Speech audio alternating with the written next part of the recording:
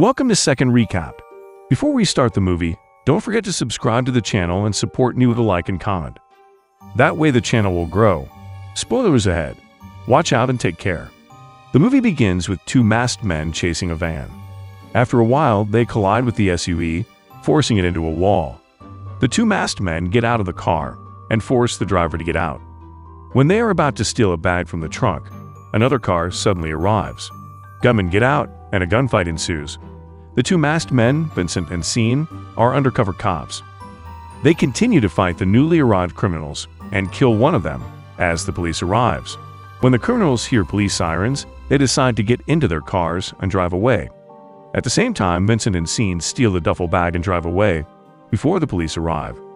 In the car, Sean discovers that the duffel bag contains 25 kilograms of coke, worth several $1 million. The two officers did not expect a surprise attack by the criminals, and Sean becomes concerned that the criminals have seen Vincent's face. When Vincent returns home, he receives a message from his wife telling him to give their son a ride. We then learn that Vincent is an internal affairs agent who has been investigating a crime ring for 2 years.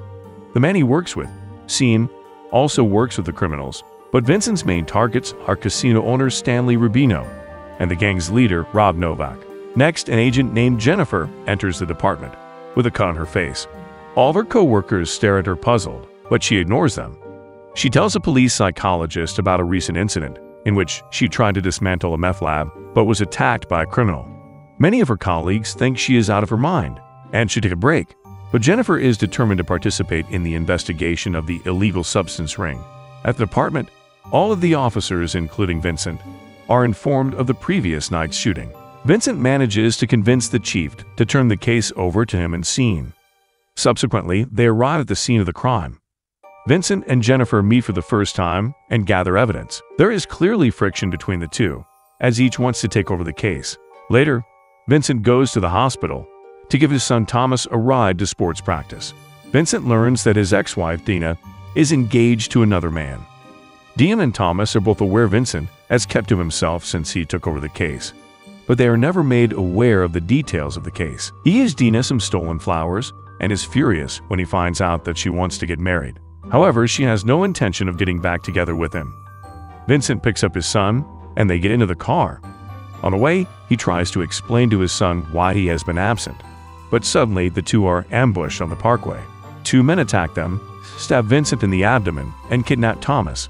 Vincent almost immediately receives a phone call from Rubino.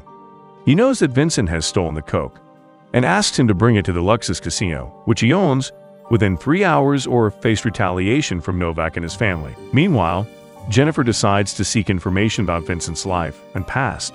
At that moment, Vincent enters a public restroom and begins bandaging his wounds.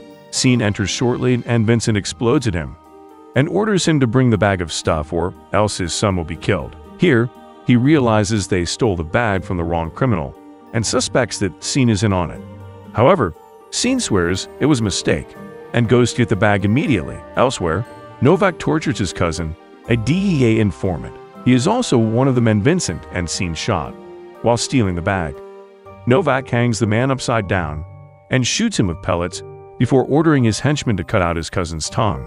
Meanwhile, Thomas is also locked inside a room, awaiting Novak's decision. In the evening, Vincent travels with the bag to Rubino's casino. On the way, Dina calls him to ask where her son is. Vincent says they had a fight and he ran away, but now she is looking for him. Next, Vincent enters the casino, hides half the stuff in a garbage bag, and hangs it from the ceiling above a stall in the men's room. He then heads upstairs to negotiate Rubino for Thomas's return. At the same time, Jennifer, who suspects that Vincent is double-crossing her, arrives at the casino to investigate him. When Jennifer sees Vincent walking away with the bag, she goes into the bathroom to see what it is. She starts looking for evidence inside the restroom. When the security guard discovers that she is an agent, he tells her Vincent was also wandering around there. She starts rummaging through the stalls and eventually finds the bag of stuff. Soon, she calls her co-worker and tells him that she was right. Vincent is working with criminals. Meanwhile, Vincent is negotiating the release of his son in exchange for the rest of the stuff. He reveals that he has hidden the other half and promises to deliver it in 10 minutes if he will let his son go. Rubino tells him that he is in trouble, as the stuff belongs to Novak, a crazed criminal far more ruthless than he is. However, he accepts Vincent's offer and gives him 10 minutes to bring him the rest of the stuff. Meanwhile, Jennifer takes the stuff to the women's locker room at the spa. When Vincent discovers that the bag is missing, he begins to worry and tries to find it. Novak arrives at the casino and begins to pressure Rubino to get the stuff, who asks him to wait another 10 minutes and offers him a drink. A little later, Novak begins to threaten Rubino and his father, who runs an even larger criminal organization, will intervene. Security guards scan the surveillance cameras but cannot find Vincent, who crawls through ventilation pipes and arrives at a laundry room. After he puts on a fancy costume, he enters a storage room where he starts putting sugar inside the bags to make them look like the stuff. He goes to the bar and tells them to bring a bottle of wine to Rubino's office. He then hands over the bag with sugar and reveals that he is a police officer. However, he also lies and says the officers have arrived here to catch them. So he urges them to escape through the hidden exit. Soon, the waiter brings wine, and the criminals think it is the police. Novak thanks Vincent for the information and leaves. Rubino releases Thomas and orders Vincent to leave the casino. Later, Novak checks the contents of the bag and discovers that it is sugar, so he orders all his men to return to the casino.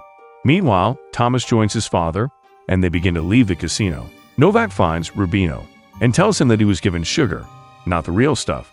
Rubino says he has Vincent's son and promises to bring him the stuff.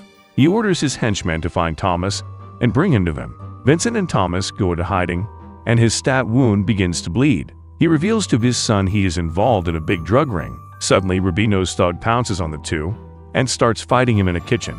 Thomas tries to help his father by intervening, and the henchman is subdued by Vincent, who throws him through a window into an office.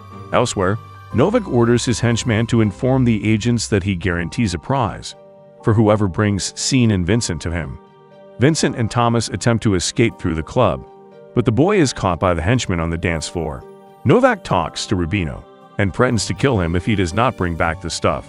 Meanwhile, Jennifer and her co-worker are searching the casino for Vincent, but to no avail.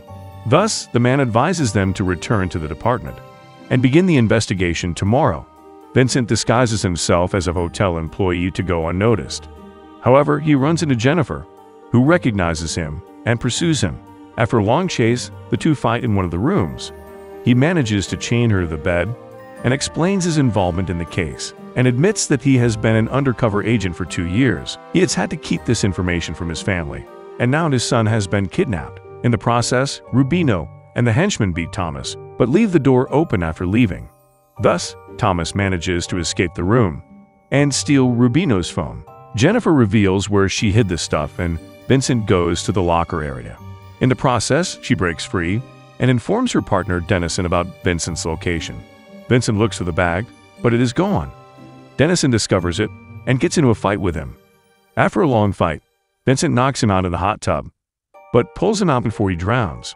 Elsewhere, Thomas uses the phone and calls Vincent to inform him of his location. Soon, Sean arrives at the casino after Vincent asks him to bring him a police uniform. At the same time, the henchman arrives, and he and Sean simultaneously shoot each other.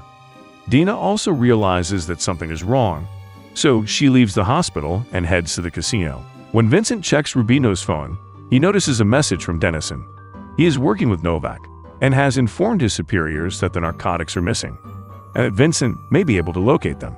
Dennison and Jennifer find Sean's body. As she calls for backup, the man chokes Sean to death, as he knows that Dennison is a cop who also works with criminals. Dennison tells Jennifer that he is going to meet with backup. He meets with Novak in the elevator. We discover that he protects Novak's business by paying off other agents. Novak knows the police are coming and threatens Dennison, saying he is not doing what he is paid to do. However, Dennison says that in the department, he has a list with Novak's data and his family, and if he kills him, their business in Vegas will be shattered. Next, Vincent creates chaos in the nightclub, fighting against Rubino's henchmen. He breaks champagne bottles and kills the thugs before fleeing with Thomas. They get into an exhibition supercar and drive away as Novak shoots at them. Rubino attempts to flee, but is stopped by Jennifer Dennison and a group of other officers. Vincent and Thomas make their way to the parking lot, but are chased by Novak's henchmen. Vincent gets out of the car and orders his son to drive away while he takes care of the henchmen. Next, Novak starts spraying tear gas canisters all over the garage. When a henchman approaches Thomas, Vincent arrives and starts fighting him. Because of his injuries, he collapses on the ground. When another goon arrives to shoot him, Thomas gets into an SUV and hits him. Soon, a thug is about to shoot Vincent and Thomas, but Diane arrives and kills him with a gun she picked. Then, Novak approaches and starts firing an automatic rifle. Vincent comes out and tries to bargain with him, but he shoots Vincent in the chest, who collapses to the ground, but survives, and fatally shoots Novak. On their way to the hospital, Vincent calls Jennifer and alerts her of Dennison's corruption. At this point, she tries to shoot Dennison now that she knows the truth, but he grabs a gun and shoots her first. He then kills Rubino and the driver of the car, causing it to flip and crash. Moments later, other officers arrive. Dennison claims Rubino has gone mad and killed Jennifer, but the woman gets out of the car and orders the officers to arrest Dennison. Jennifer and Vincent are both transported to the hospital. Dean and Thomas are sitting by Vincent's bed when he wakes up. Jennifer enters Vincent's room, and he compliments her on her police work. Next, the CSI team is cleaning out the garage, where Novak and his henchmen were found murdered. Novak's phone rings, and the caller is his father. A DEA agent on their payroll answers the phone and informs Novak's father that there is a problem, telling him about his son's death. The end. Thank you for watching. Subscribe if you'd like to see more videos like this. Turn on the notifications and leave a like to help the channel out.